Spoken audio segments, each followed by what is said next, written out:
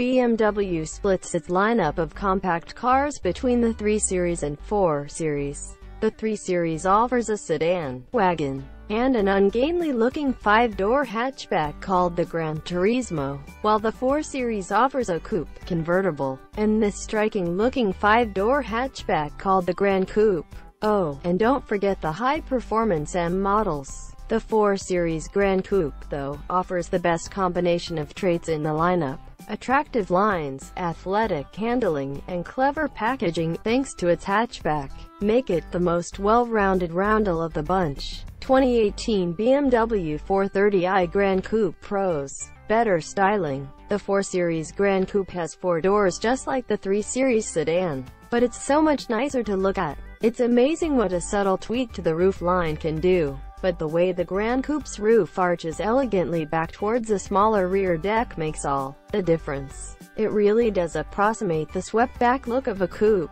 Drive smaller. For 2018, BMW claims to have firmed up the 4 Series' suspension and tweaked the steering. The changes definitely put some distance between the 4 Series Gran Coupe and 3 Series sedan in terms of handling.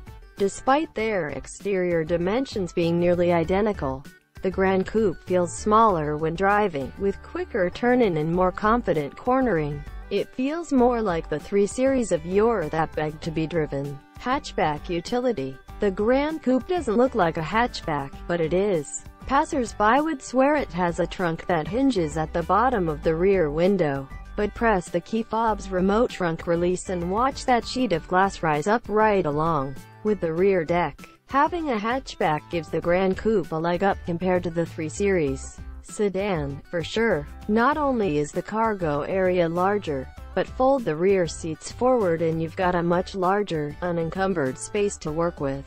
2018 BMW 430i Gran Coupe Cons. No M model. Come on, BMW. You've positioned the 4 Series Gran Coupe as more fun to drive than the 3 Series sedan, but it doesn't get the M treatment. You created an M6 from the 6 Series Gran Coupe, so why not this guy? Nothing would be sweeter than sharing the 425 horsepower, biturbo, inline 6-cylinder engine from the M3 and M4 with the Gran Coupe.